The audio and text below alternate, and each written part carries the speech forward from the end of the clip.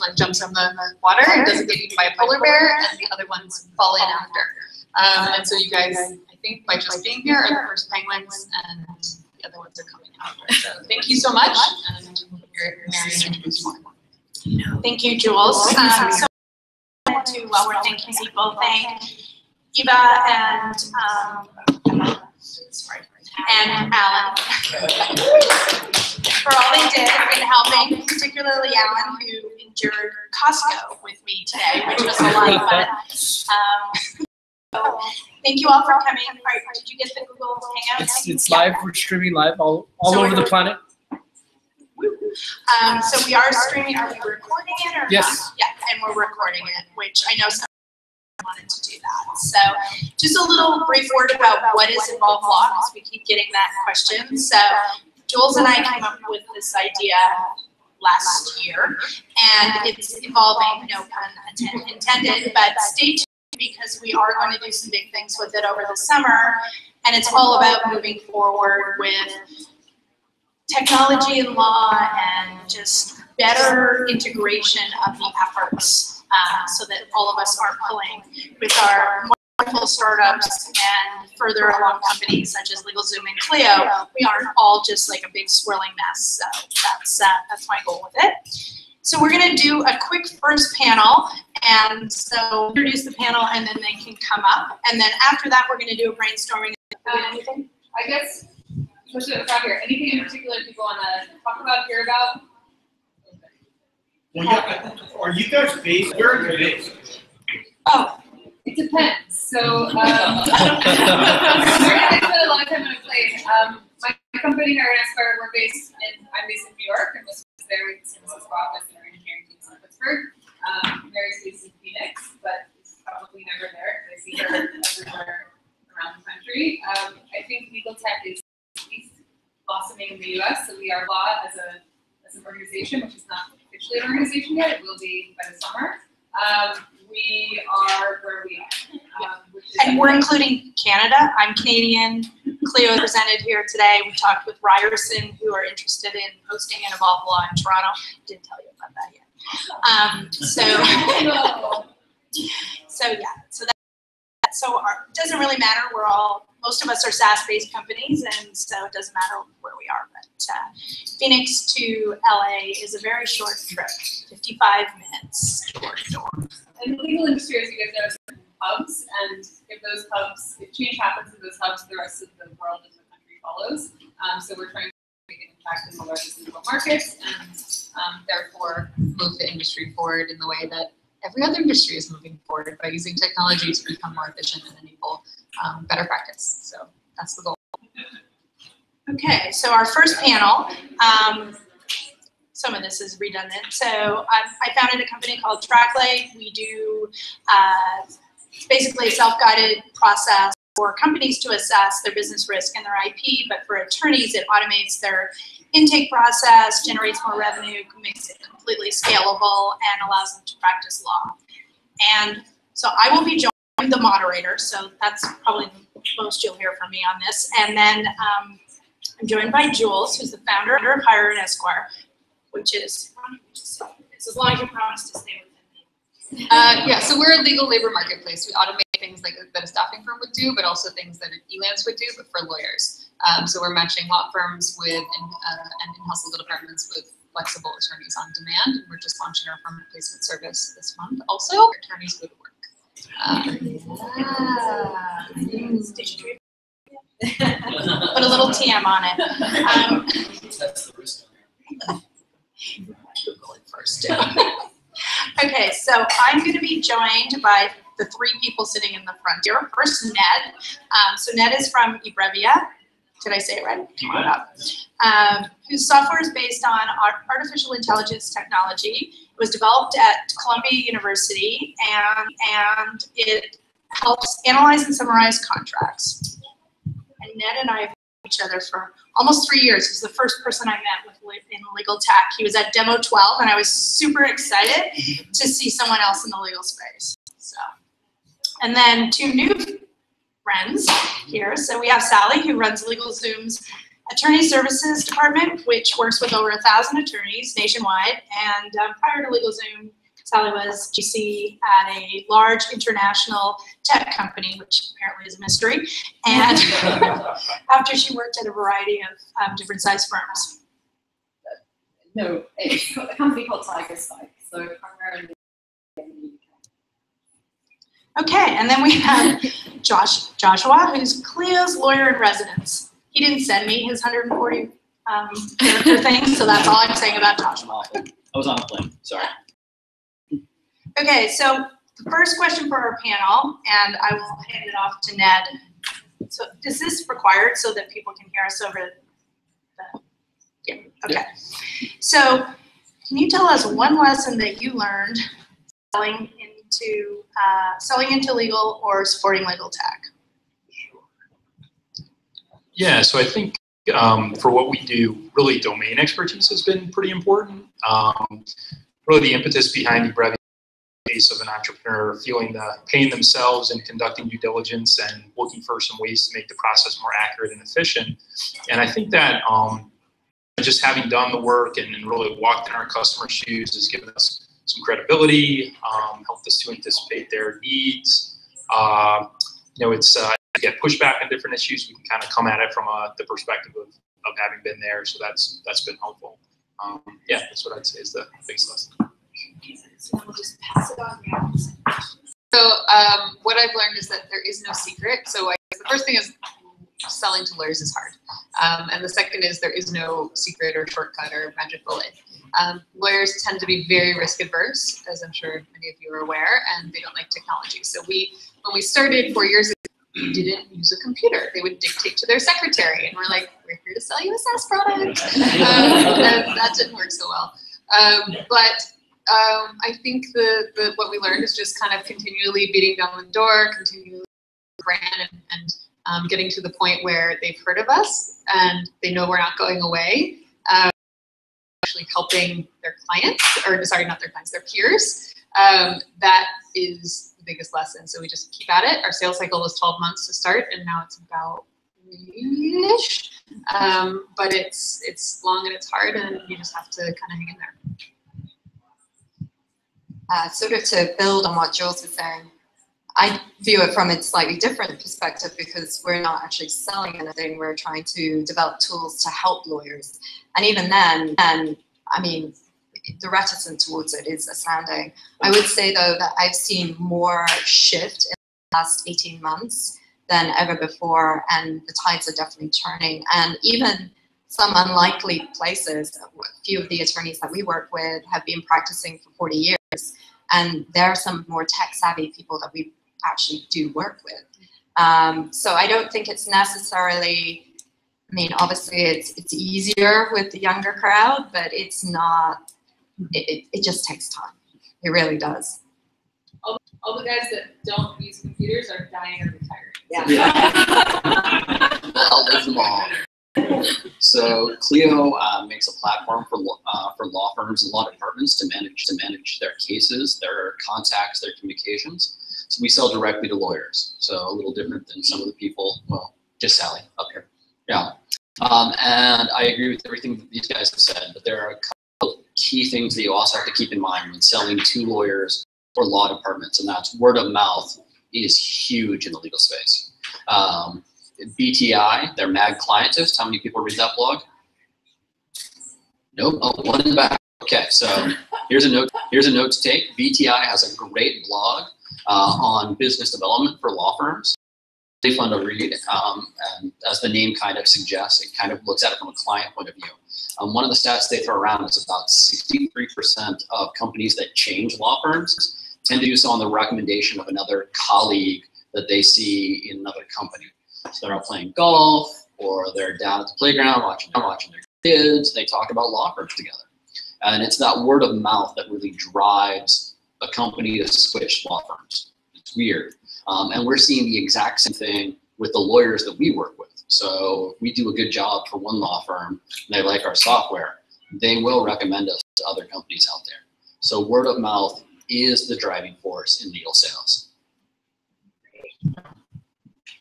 Well, Thanks, Josh. And I would just add, I had a really interesting conversation with one of the people who's very early on, and he said, instead of just trying the top-down approach, try the bottom-up approach with legal, and find some raving fans who are associates, or maybe for us anyways in the marketing department, because that might be a good place to start.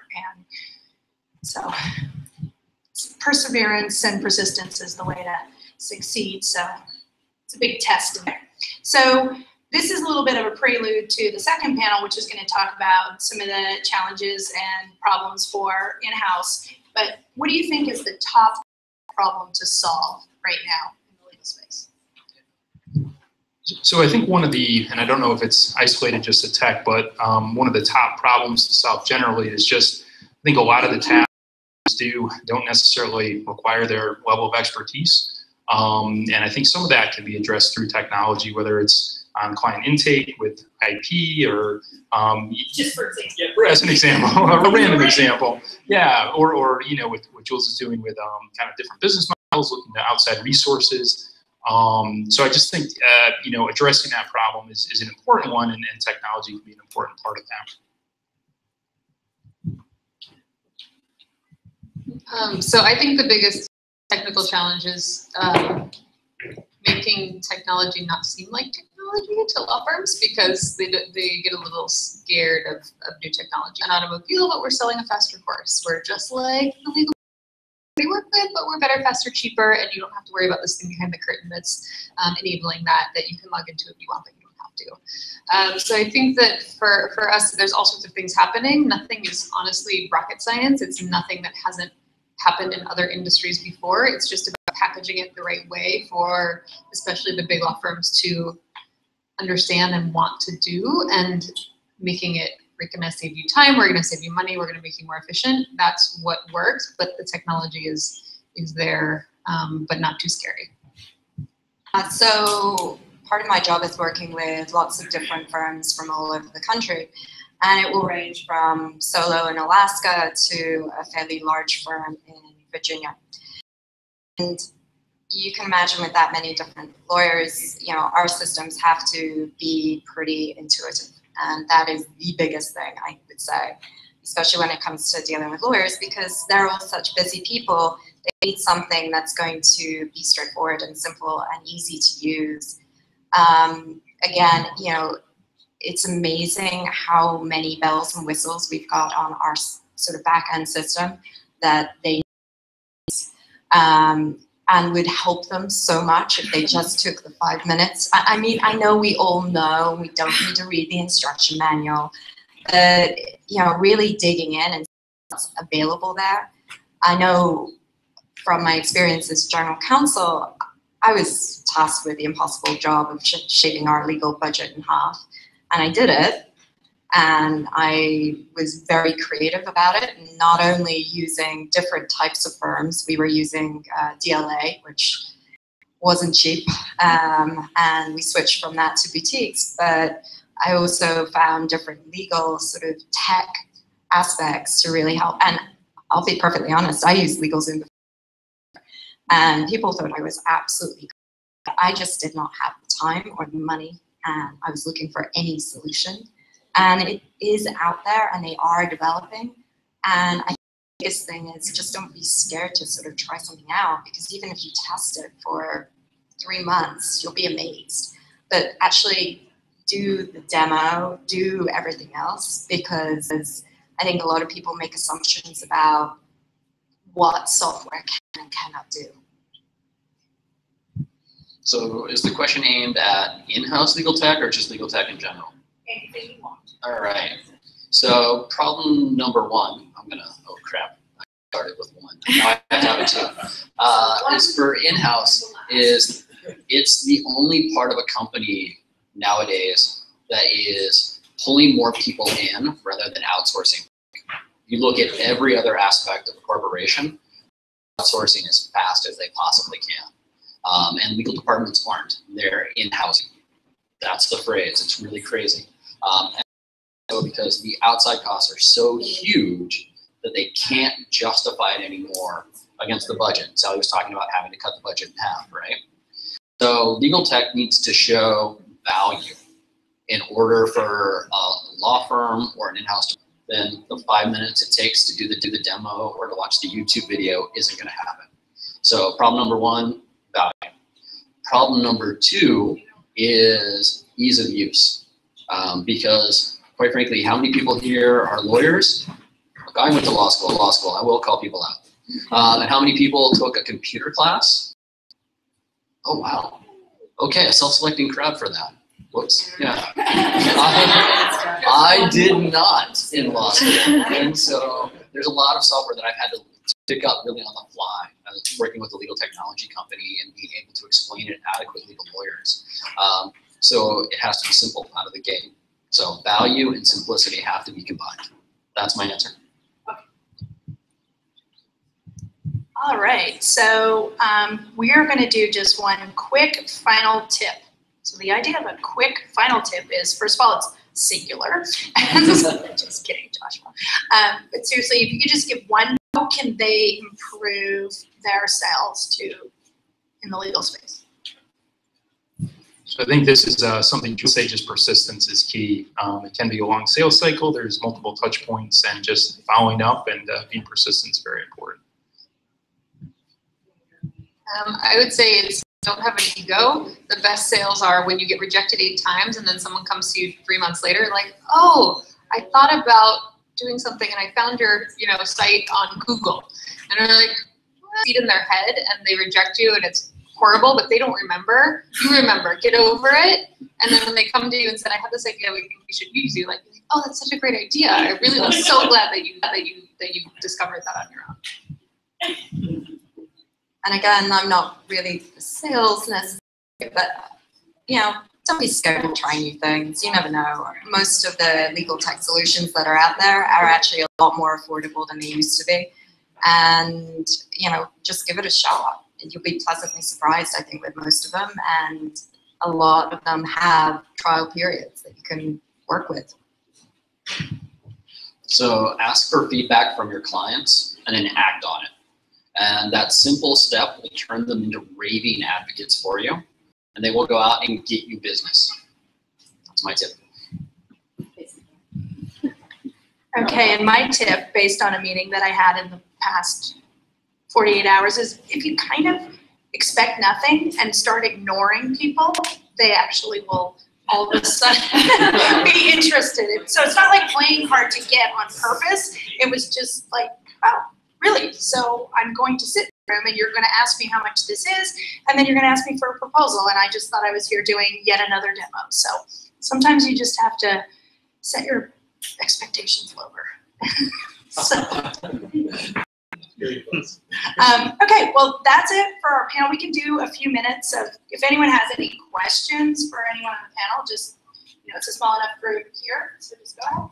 So when you're trying to sell to large law firms, does anybody ask you the ROI question? And if so, how do you answer? No. They don't ask the ROI. Because it's lawyers. Yeah, for the most part, say 80 to 20. You obviously include that, and you need to know that. But every once in a while, like we'll talk to like a chief operating officer or someone in the finance group, and we will ask that. But for the most part, we don't So we're all pointing up here. Talk about touch points. You're approaching a firm, you never reached out to them before.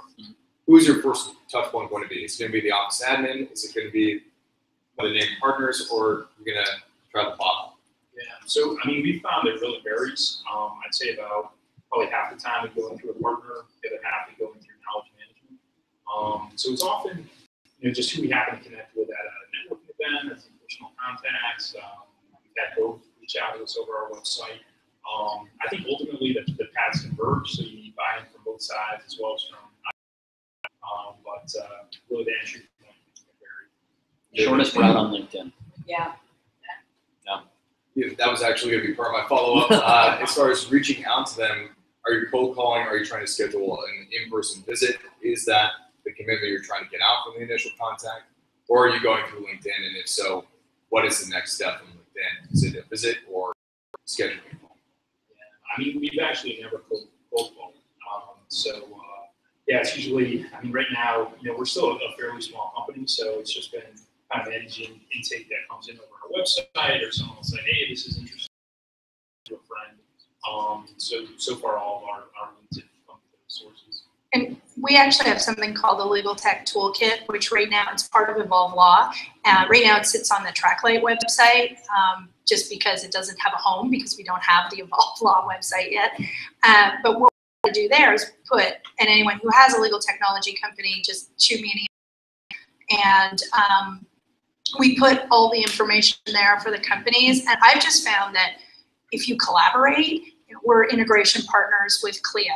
So we did a sales training effort with Clio, and helping each other sell each other's products is really a powerful way of doing it. So I don't do cold calling. So a quick note on cold calls, because we did a 3-month experiment with cold calls. We had everyone, including me and my other 2 co-founders, our CTO, do cold calls and sit in the room with our salespeople and said, I know it sucks, if we're gonna do it, we'll do it too. And it sucked. It didn't get much business, but we had a couple bits of business, and one of them was White and Peace, and they're one of our biggest clients now. So I guess with cold calling, it sucks. The ratio is bad, the hit rate's bad, but it does work. It's not great, and I don't think it was a good use, so we scaled it down pretty significantly and focused on the things that worked. But in terms of actual selling, I think in-person connection for the first time is probably the best. So I literally stop people. If I don't meet someone, I look at their social media, I do that. Like, I know that sounds creepy, but that's what, like, I go to every law firm event, even if I'm not interested in the topic, because you know there'll be 20 lawyers hovering around trying to sell to you, and then you flip it around and try to sell them, which is really fun. And then once you make that one connection, you leverage that as much as you can. So we tend to have to triangulate and have multiple points of contact in one firm. So we say, oh, we were just talking to your friend over there, and like it might have been a 5-second conversation, but if you can name drop and say, like, we just talked to your buddy, and like, we were in the office, and it just kind of that's what works. And so we triangulate and zoom in. I guess the one funny thing also is if you fuck up, it doesn't matter, because most law firms are quite good. They'll just try with another one. It's all good. If you were launching a product today, coming out, but perhaps you didn't know then, what would be a great source for a community of lawyers online? Across the board, or someplace where there's an active turnover of attorneys that you would go through the time to make the appearance and just sustain some sort of presence for your new product that you have the challenge of launching. ClioCon. You didn't even have to pay me for that. We hold a conference in October. It's the 19th and 20th this year in Chicago. There are going to be 700 lawyers there. And they all talk to each other, and it becomes a great kind of knowledge sharing environment and take out all of their different environments.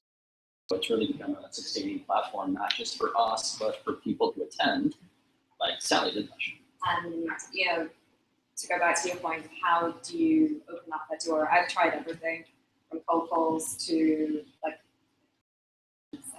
people that I've worked with in the past. And it's amazing how many obstacles you will face.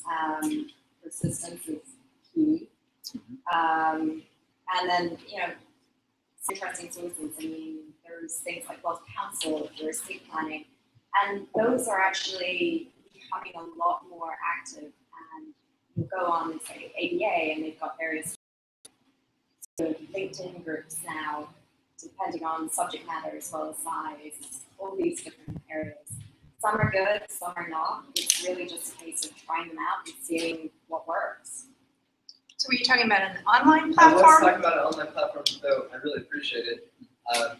If any other, specifically online, that's where my head is at. So are you thinking of developing one? Is that your question? No, just to identify where, this is more of a new topic for me, and I'm at that early sketch stage where I'm just writing down ideas, and I would like to think that I can get advice from people that have probably gone through plenty of lousy places and have come up with spots that they find productive. So what's your market segment? The trial attorneys, people that regularly make court appearances. Aboda is good. Where? Sorry? Aboda, if you're looking at LA specifically, there's the LA County Bar Association of Trial Attorneys. That's going to see an online. yeah, these attorneys, they don't really have time. So a lot of it is still done in person, and to be honest, it's going to stay that way. So change it. Let's go. So also take a look at ABA's mailing list solo sets. If you can get a couple of advocates on there, that goes a long way. LinkedIn, 95% of lawyers are on LinkedIn. Yeah.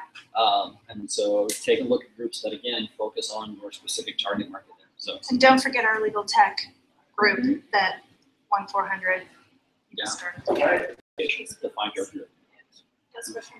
We're going to take the last question before we switch it over. I was actually wondering how many do you get a lot of clients because maybe counsel has pressured them to start adopting technology?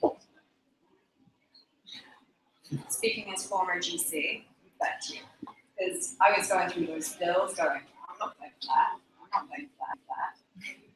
You're charging me for 3 hours for a simple employment. No way for that. So yes, any way that you can see automation, and some of my friends who are GCs for companies way bigger than what I was dealing with, they now mandate it because they're under such pressure. Mm-hmm. They've got more work, they've got less people, and they've got to look at ways to improve scale and cost. Yes, that's like the magic, right? If you can get an in-house GC to say, you need to use this technology, the law firms and the lawyers that service them, it's a lot harder than you would expect. But it is like, that is the way things move. We spent now like 3 months getting on AIG vendors. It was horribly painful, but now it's awesome. So I think that it's just like, it's one of these things that, yes, that's the way to move it, but you can't just do that because that's so much time. But yes, absolutely. Okay, well, thank you all for your questions, and we're going to turn it over to Amy and Roberto. Sorry.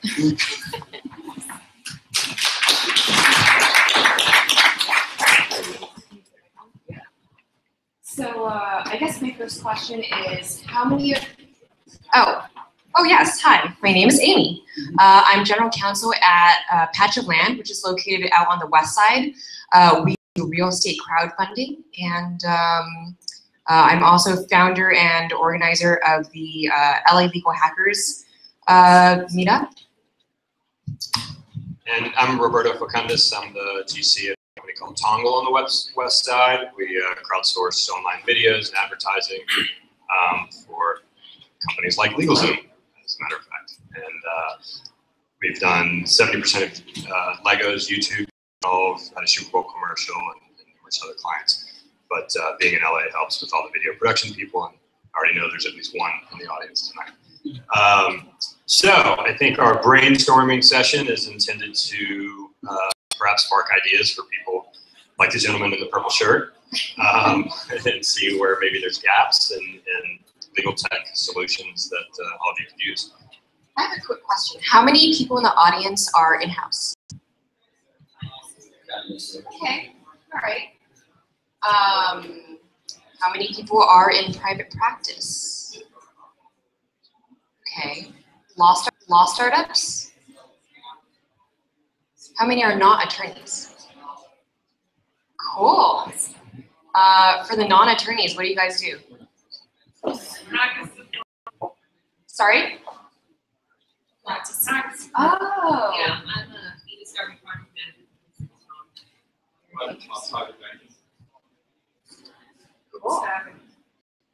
Okay. All right. That helps us to things a bit. Yeah, I think it does. I mean, I think there's an obvious question, but maybe we'll save that to things and say, I've got kind of a self-serving question. I'm actually curious what legal tech solutions people are currently using in the audience, to the extent there's maybe things that I'm not aware of and maybe there's obvious gaps. Anybody want to shout out companies? I'll start with Iron Esquire. As one. Clio. LegalZoom. All right, so those are the layups. Dropbox. Yeah, okay. I know it's not big, but Dropbox. LiveNote. Evernote and LiveNote. Relativity. Hold on. Let's start done over here. Relativity. Relativity. Concordance. Concordance. Concordance. Yeah.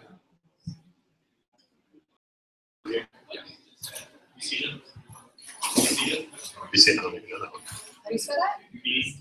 And what do they do? CITA. Generally?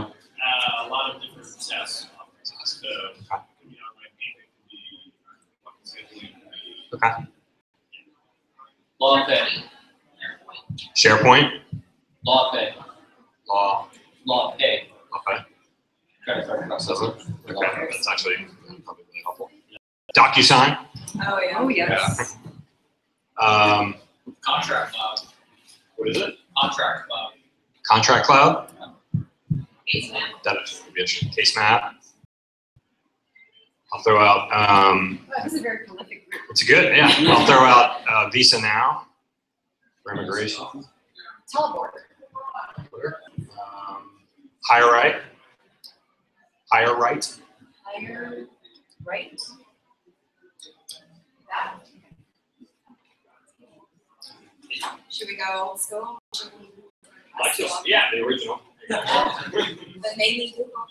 Now it's Google, right? 'Cause I don't want to pay for, I'm not paying for license. Yeah, exactly. Deal proof? I think that's probably a pretty good list, more than I Yeah, definitely I've not have heard ever of some thought of of. these actually. Yeah, some of these are new. So, all right, that's helpful for me. I mean, it would be education for me to go through and think what all these do. Yeah. Thank the people. Yeah, but that's good to hear. We're taking pictures of the ones in front, that's probably helpful.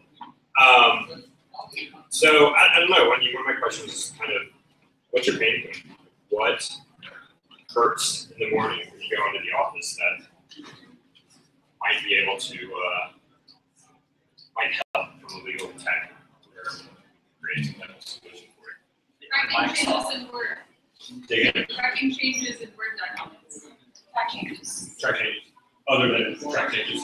I'd say full inbox. Full inbox. Hold it. Water bottle too. Okay. Creating an effective dashboard.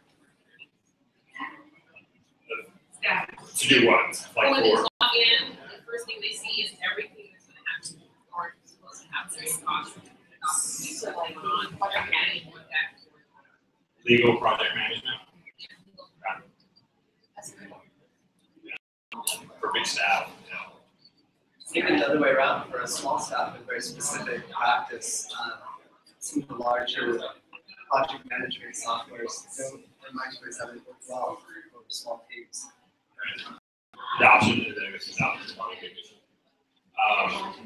CRM, I think we've got one CRM solution here tonight. I mean, there's a lot of different companies, especially in-house, probably already have your sales teams are on it. This is whether you are. There's something in the back. I'm in firm practice and I think the whole entire Real estate, which still requires notaries. The entire thing is crazy. Yeah, there's a lot out there. That's, I don't know. Interoperability. Can you explain? None of these things work together. Even if we sign each individual pain point, Yeah, very simple. That's one of my biggest adoption challenges. All the ones I work with are great, but I forget about them if I'm not using them, and then trying to get them to connect and communicate in any way is impossible. So but that's hard for lawyers. I have one.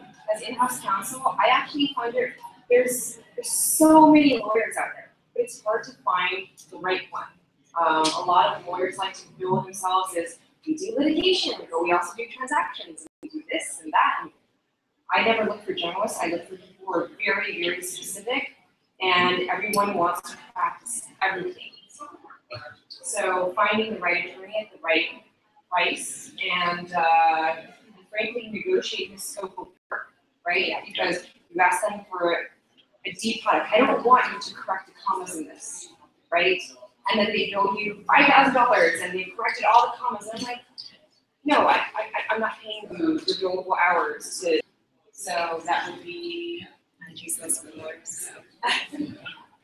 Yes, Yeah, so. I mean, absolutely, because it's just referrals, like you were saying earlier, just with your colleagues, usually they're good or not. Yeah, the transparency and actually in law firm, you figure it'd be greater, so I think that's probably a pretty good one. Just kind of a question on that. Who do you refer to? Do you go to word of mouth? Do you go to Martindale? Do you go to Avo? What source are you using to find It this? just depends on what it is. Like right now, we are moving into more states, right, for our real estate closings, and we need to find in the small ones. We use Avo, right? We actually use Meetup, so we find attorneys who are very integrated into like the hard money market in their local community, so that we don't have to explain what we're doing to them. But when it comes to more corporate size stuff or other specialized markets, it can be my network, referrals. I've actually used a bunch of legal marketplaces before. Just wherever they come. Hope related to this about the in-house attorneys and how you feel that you're perceived by. Sally, you mentioned being told to cut the legal spend by half. Certainly the perception is that the in-house counsel is two things. One, just, hey man, yeah, we got sued, we hired Kirkland and Ellis, I'm sure we're gonna do the best we can, can't really tell how it's gonna go, because they all know the jury, and that infuriates management. And number two, they're the department of, sorry, this thing works in 49 states, but it's possible that in New Hampshire, this might violate one of the rules, so can't do it. I get it's going to make us $50 million, but nope, can't do it. And I'm curious, is that changing? Like, I remember I've been an attorney at companies, but thank God I've never been an in-house attorney. What's your, I'd love to hear from you guys, anybody else in the audience about? I think that still exists, and I know it still exists mostly because of the clients that we deal with and the clients that I'm negotiating contracts with on the other side, which is a lot of the larger corporations that have established in-house practices, and it can be really difficult. What I see, at least on my end, and kind of the companies that are like my peers or our peers, smaller, is there's a lot less of that.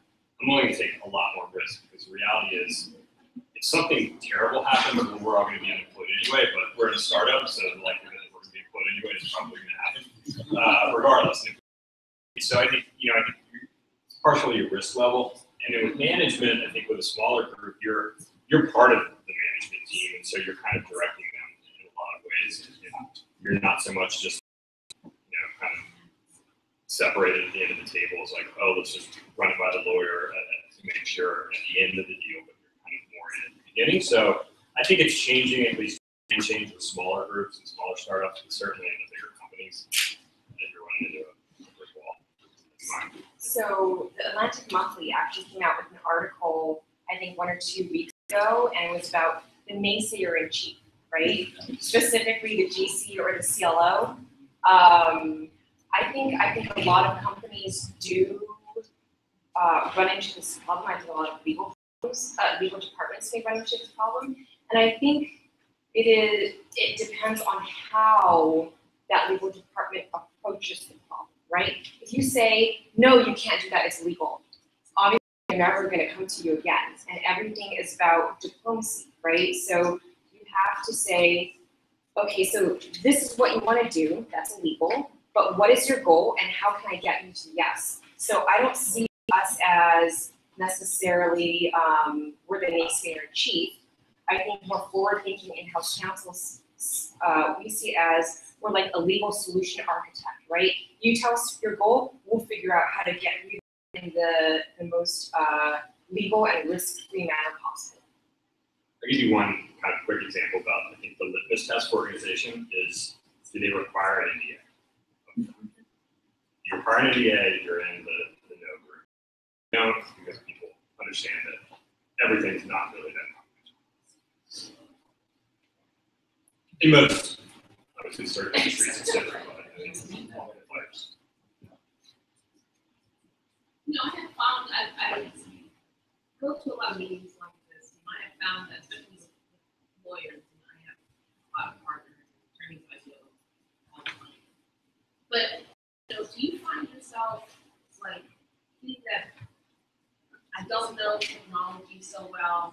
So I kind of want to skirt the whole technology issue in-house because I don't know it that well.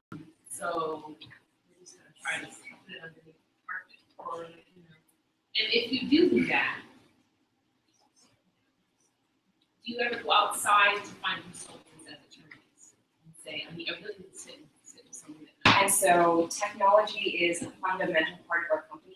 If we don't know our own technology, we can't learn.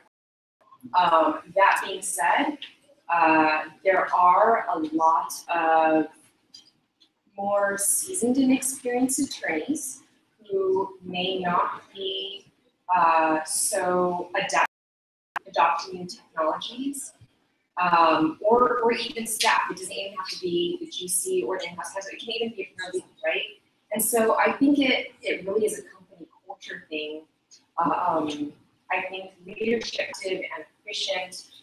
We need to be adaptable and really stress that with the staff to make sure that the staff is comfortable adopting new technology.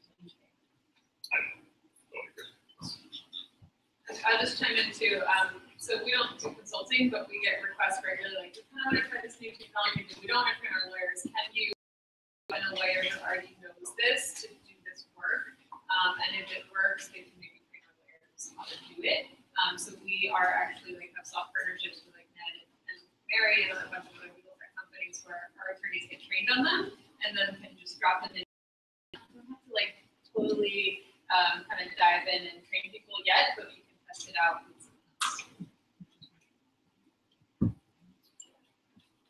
Well, wondering if these are the pain points. Is there anything that already exists that addresses maybe for somebody to build? Well, so for example, for billing, I know there's Serengeti, right? Yeah. But it is really expensive. It's for like the Microsoft legal department camera. I think it's like $2,000 a month or something like that. A lot of small legal departments can't afford that. But you can tell me if I'm wrong, because I haven't done I haven't found a Serengeti-like solution for small departments. Oh, okay, so I guess I should talk to you. Yeah. So there are a couple ways to do that in Clio. One is you can invite your outside counsel to share that matter, and they can build directly into your system in Clio. Or we've had some other instances. You guys are using Clio. Here's the account that I have purchased for you, and I have access to that account as well. So all of your work has to go in here. That would be awesome. For the legal, for finding the right for referrals, there's a lot of legal marketplaces, right? I think I've tried a lot of them. I think the question is, which marketplace is right for you, for your specific needs? Have you tried any of that? I'm pretty much like 99% referrals. And it's people, colleagues or law school friends or that's it. I don't know. It's one of those when you search somebody's name and like Apple comes up or something, it's kind of ignore it like this. Well, this classic, right? I mean, that so much of in-house law, legal practice generally is CYA, right? So like, okay, well, we hired this guy to handle this matter, and we thought it was a dead. I mean, obviously we were going to win. She was obviously made. I'm not making my list. I'm just saying this is how it's perceived. And then we lost it. And tell me again, what website did you find this asshole that lost our case, right? And so it's always going to be. Yeah, I think that assumes that everything is a bit for litigation or kind of a company type of thing, in which case I think you're going to look at the same five law firms regardless if you have that budget. But for the day-to-day stuff, for employment agreement or help negotiate partner agreement, that's what you can get somebody. And well, but part of what I do and what we do as a company is actually use Apple uses a simple Netmos, or which is something that Apple uses, Best Buy, and we survey these attorneys, and the number of attorneys I've talked to who are terrified at the thought of being surveyed, but it is is this attorney going to be a good fit? Are they going to find? Are they going to be able to help me? And it works amazingly well with consumers. Now this is different because we're talking about small business owners and families by and large. But even on the business front, we've seen our users become more and more sophisticated as the internet has sort of opened everything up, but in turn it's and how I find them is through referrals. And then just being a lawyer myself, vetting them and making sure they actually know what to do. But if you're the person responsible for finding that lawyer, would you rather go to a site that uses data on their win rates, on feedbacks and surveys from prior customers, than like, hey, I golfed with this guy, he might work out? Like, I mean, are you asking me, or because I would absolutely do two rather than the first one you described. Why? Because I don't. Well, number one, I mean, Sally, in the case of the surveys, these are people talking about one-off things. Number one, I don't think there is good data on who's happy. You know, if Wells Fargo gets sued for an employment matter, their in-house people are going to be extremely reluctant to give any kind of actual feedback on a website like that for a major risky matter, and I would be much more likely to get accurate data by calling friends of friends who are going to tell me what really happened. So, I mean, I hear your point. I don't think it comes down to who you play golf with. I think it comes down to who you know, who you've known for a long time, whose opinion you trust to give you. You're not going to email. You're going to have a conversation about it. I agree with that 100%. There's no Yelp for lawyers. It's happening, people. There It's is getting Yelp. worse. There are lawyers on it. They're working on it. It's It's a early good thing. stages, but it's happening. The attorney, slap you with a defamation. I feel like that's why the real Oh, it happens to Josh King and Avo on a daily basis. Yeah, they're still in business. Yeah. So the first thing you're going to do after your referral is you're going to hop on the internet and Google that. Yes, that's So true. that's where the data starts coming in. And what we're seeing is services out there like Premonition Law are starting to dive into court records. To look at arguments about fees, to look at win-loss ratios, to look at subject matter expertise, and they're building this big database of who's the right lawyer for the right price point. And other services are springing up like this. So the data is getting finer and finer. It's just a question of how many sources can we get online to grab it. So the referral. I think we'll take this offline, but I think premonition is extremely problematic. I agree with you. It's only litigation. It's only court records. Yeah, And there's lots of. And that's, I mean, Cravath, Swain, and Moore is going to show up as nothing, and Kirkland and Ellis are going to show up as nothing, and the guy who's handled 700 defense of mortgage foreclosures is going to show up. I mean, I'm very sympathetic to this. I work for a big data startup. I'm an attorney that got really sick of working at big law firms and all their old boy network BS. I'm just telling you guys, from my experience, I've spent a lot of time talking to in-house counsel. This idea that there's this like data out there is there's going to be a ton of challenges, not the least what Amy was talking about people's concern about defamation and other ones. So we've done a lot of this, by the way. What we've realized is that we can't review Yelp style. What we can do is collect data, which we are doing on, do people show up on time? Do they call back to the same clients over and over?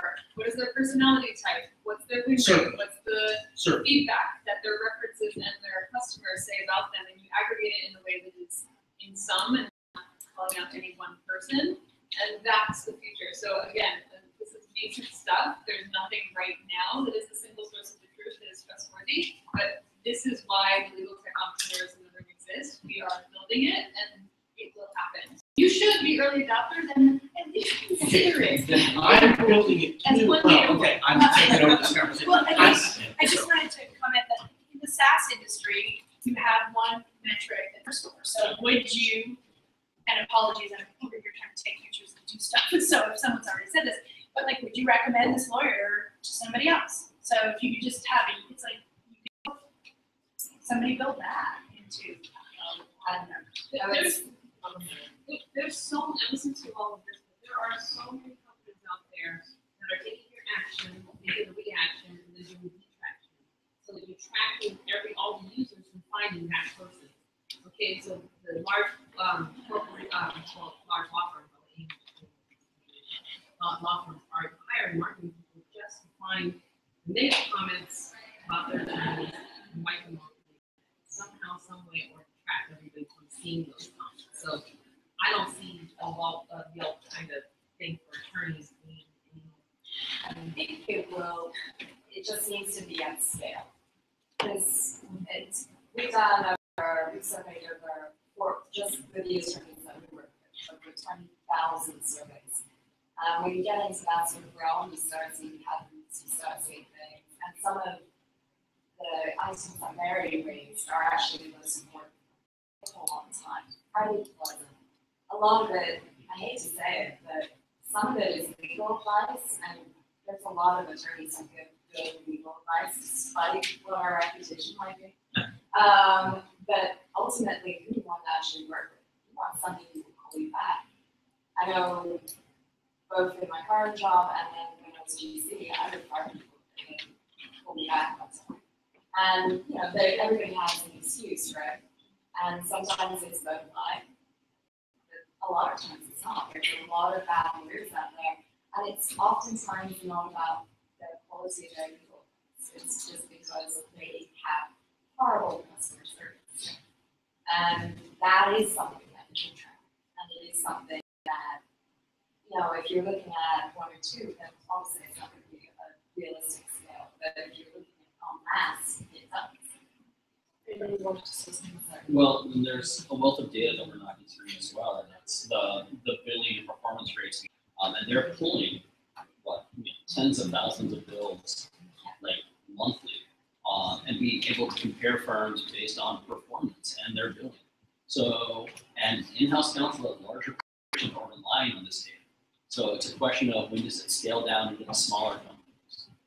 I think that maybe the solution at some point is to get all the metrics and put them together with some type of country club score. And there's probably a way analytically to do that. I mean, have chicken with seriously, that's where you can get those referrals from trusted people and then bring that into the technology that gives you kind of the result of finding the right attorney. Maybe that's the new technology that should come out of this. But let's see, discussion. Let's one more on. The concept's not really that new. We've had a couple of AV ratings based on other judges, attorneys, etc. You're just changing the focal point. You're just changing the crowd that's doing the evaluation. So the model exists. It's sort of like paper discovery turned into electronic. Same things, just doing it from different. Does anybody use Martindale anymore?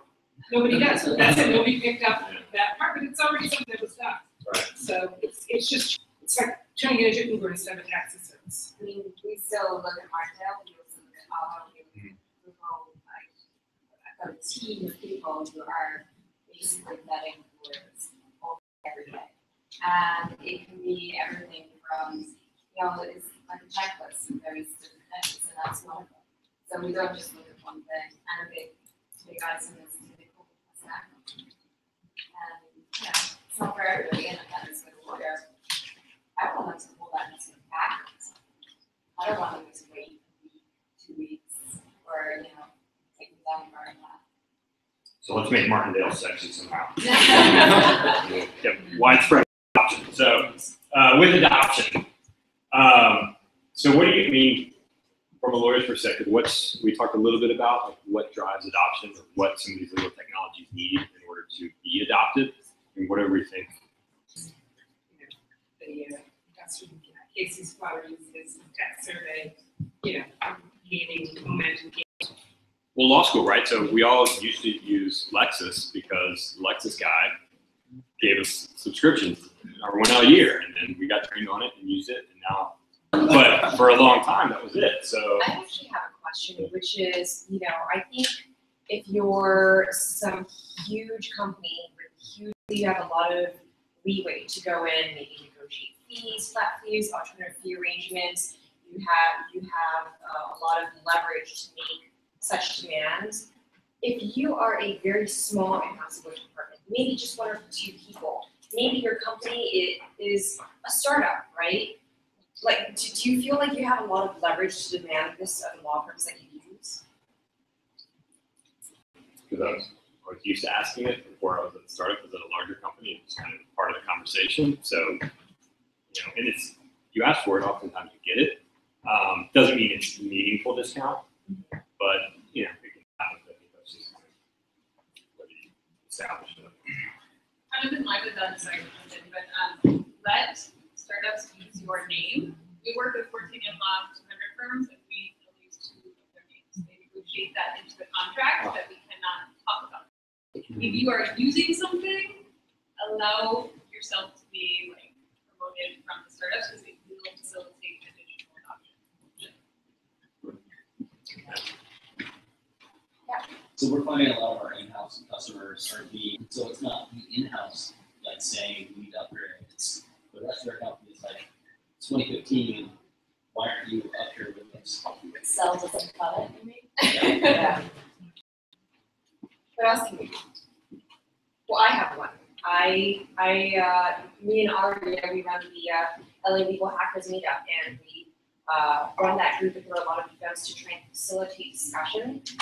We have legal hackers in general, so we're getting a lot of press, a lot of speaking opportunities to try and spread the message. So I think that's a good forum.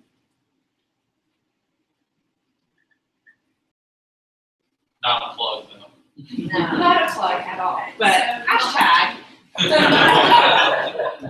have to sit down if you don't put blah, blah. I'm sorry? You'll have to sit down if you don't put blah, blah. Oh, yes, of course. And then there's also Also collaboration that's other, they have LA Bar, we also have LACA with the Paralegal Association, and collaborating with them for events.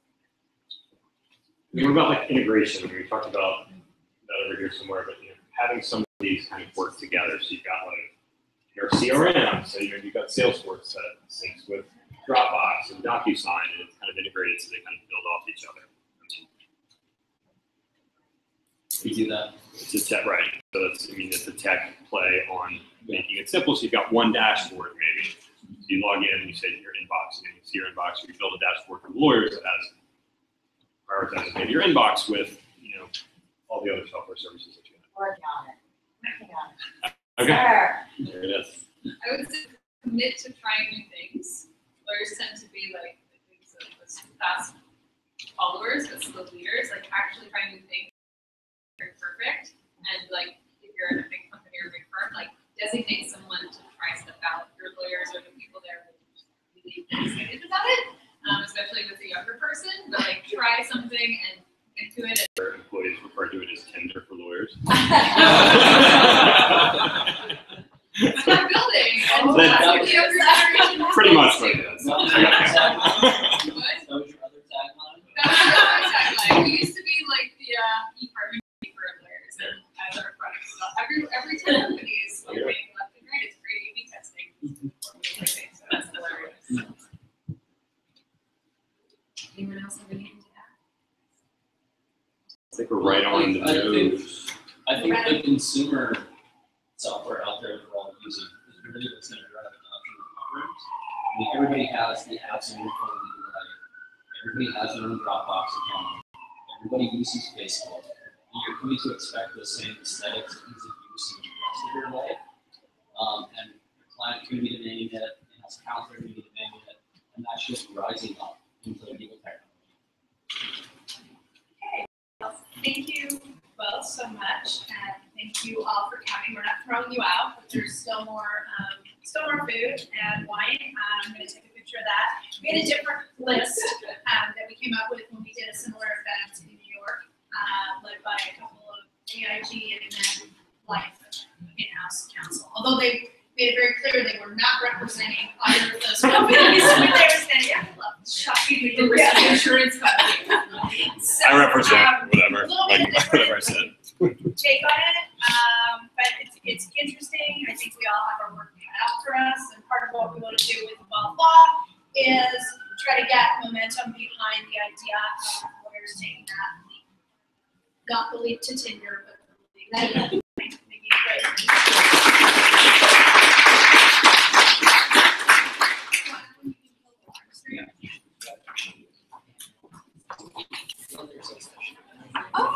I think there was a talk at the like something again. And there's